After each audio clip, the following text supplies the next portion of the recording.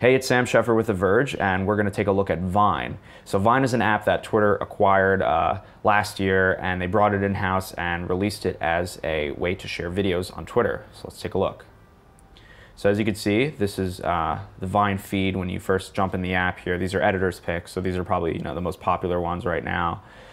You've got 4 tabs here. You can go to Explore, search through hashtags, and it recommends you some stuff to look at here. Your activity, so if people like, comment, or follow you, it'll show up here. And your profile page, so it'll show your posts down here. And you can jump into settings. You've got your typical settings you could share with Twitter, obviously, and Facebook as well.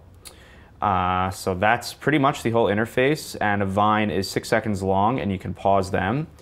And they make noise too when you scroll past them. Okay, so let's jump into making a Vine. It's a super simple interface. You just press and hold to film. Vines can be up to 6 seconds long, and you can cut however much you want. So as you can see, we created our 6-second Vine here. We filled up the entire space, and if you don't like what you did, you can click the X button. Let's go next, and we'll share it. So you can add a caption.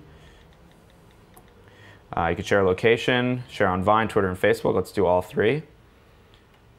And it's up.